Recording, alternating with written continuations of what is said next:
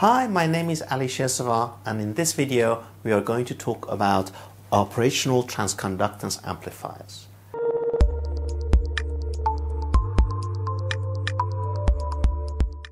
We design compensators as part of our power supplies control loop, and these are done typically, let's say, with a type 3 or a type 2 compensator. But what we study, and it's very common, is a standard voltage amplifier. This is a type of thing that you study at university. We're all very comfortable about designing a filter whereby the output here is a voltage. Now, many chips come with this type of amplifier inside for designing compensators for power supplies, but there are some which are called operational transconductance amplifiers.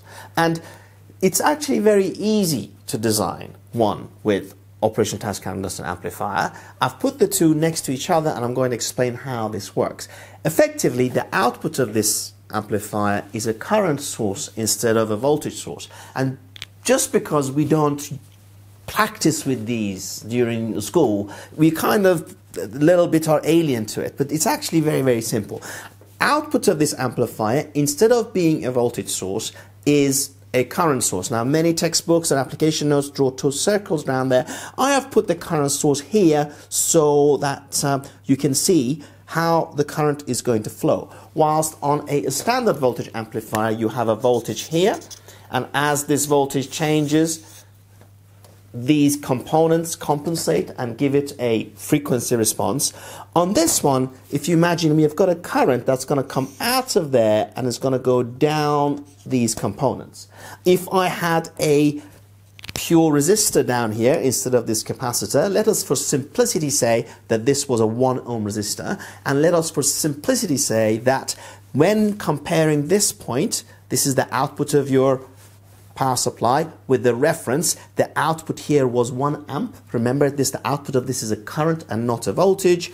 Then 1 amp going down through 1 ohm would create a 1 volt drop across a resistor, right? Assuming that this was a resistor. So this would be equivalent to a 1 volt over here. Now, if you look at the compensation components here, all we have to do in order to design a type 2 compensator with a transconductance amplifier is to take these components and break this point here and tie them to ground, assuming that this was a current source. And that gives you an operational transconductance amplifier. So I have here a current source. If you look here, I have a capacitor, a resistor in parallel with another capacitor. This is exactly the same. And what is happening is that the current source on the output of this amplifier is pushing current down there, and therefore the frequency response of these two is identical. Yeah? So this was a type 2 compensator. The transfer function of this was one pole at origin, 1 0, and another pole. And we knew from Biricha lecture courses and various textbooks and so on that in order to calculate the components, the position of the poles and zeros were related to the component values with these equations. Please note that these are in radians. So what you would do is first, in order to stabilize your power supply, you would place your poles and zeros. You select, okay, my 0 is going to be at 1.6 kilohertz. My pole, one of my poles is going to be at half the switching frequency, and so on. And then you will solve these simultaneously, and then you would get the component values, and then you solve them onto the board, and then hopefully things would work. Now, the same thing applies to the transconductance amplifier. We can see that the only difference between a type 2 of a standard voltage amplifier and a transconductance amplifier is the fact that you are now connecting these exact components to ground. The transfer function stays exactly the same. So you've got one pole at origin, you've got 1 0, and then you've got another 0. And then you've got 3 equations which relate the poles and zeros that you place to the components. Now let's have a look at these. The equation for the 0 is actually exactly the same. The equation for the second pole is also exactly the same. The only difference between the equations for calculating the component values between a transconductance amplifier and a standard amplifier is actually the pole at origin. And you can see that within that we have got a few extra terms. Here you've got 1 over R1, which is that one, C1, which is that one, and sorry, C3 and C1, these two. Here you have got GM, which is a function of the transconductance amplifier. We talk about this a little bit later. RB, which is now this resistance here, right? R1, which is there, and again C1 and C3, which is this one and that one.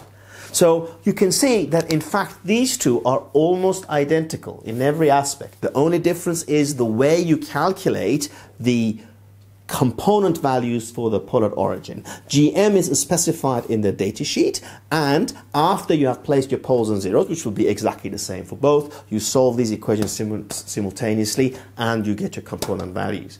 And of course, in Biricha WDS, which is the software that we use in our workshop, we have added this feature, and now you can select the transconductance amplifier and the software will not only place the poles and zeros for you, but also will calculate the component values.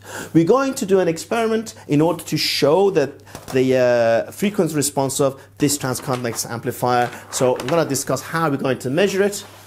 So if I have got a compensator, I know this is a voltage one, but if this were a transconductance amplifier, all that would happen is this would go out. This is a symbol for transconductance amplifier,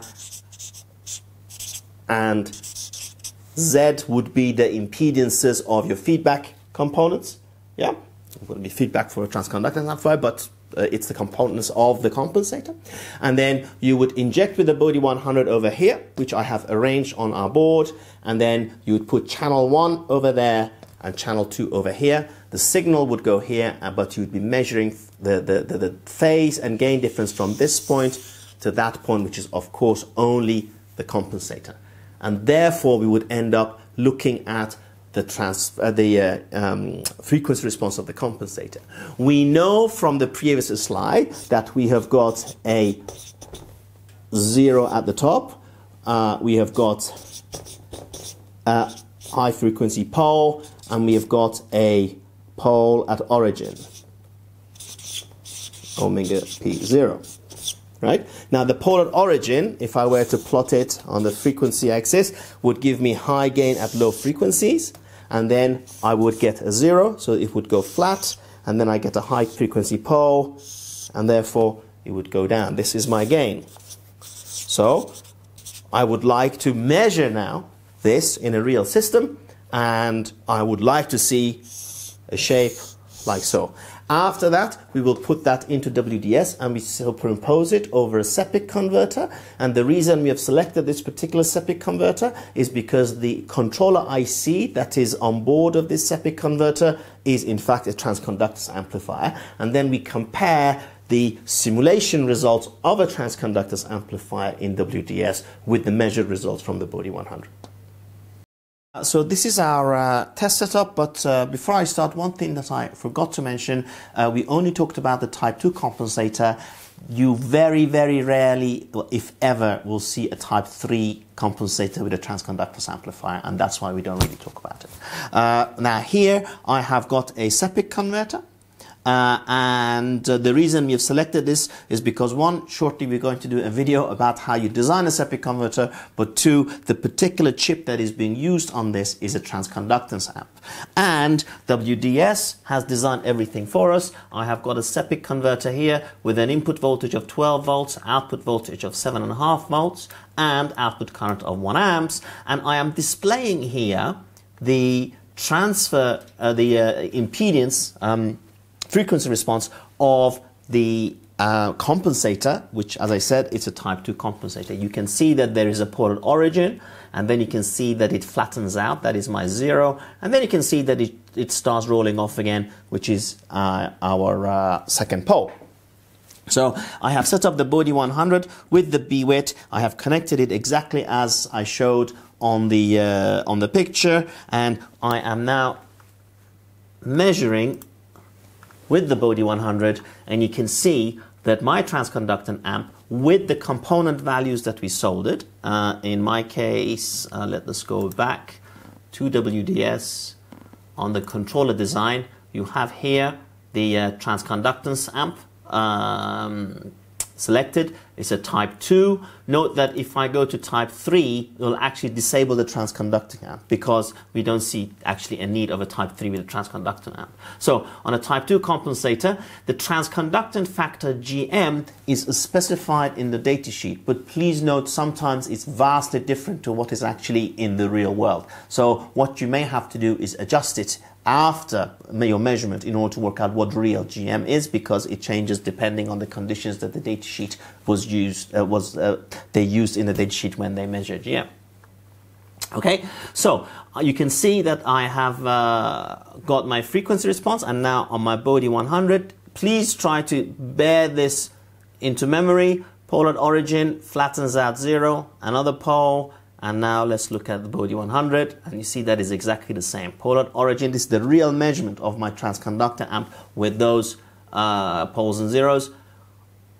Flattens out, and then it goes back down again. So you can clearly see that I have got the pole at origin, my 0, and the extra pole. If I go back to WDS, you can see that the poles and zeros are placed automatically by WDS. We will talk about this in a different video. And the component values that are soldered on the board based on those are shown over here. All I have to do is import my Bode 100, which I've got a function in WDS to do so. And after I have imported it, I can display these two together. And you can see now the red line is the simulation from WDS.